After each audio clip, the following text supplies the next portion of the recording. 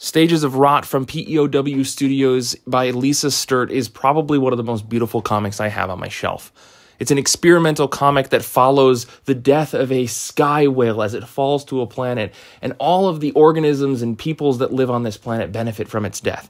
Very similar to when a whale dies and falls to the bottom of the ocean, we get to see how life grows from death.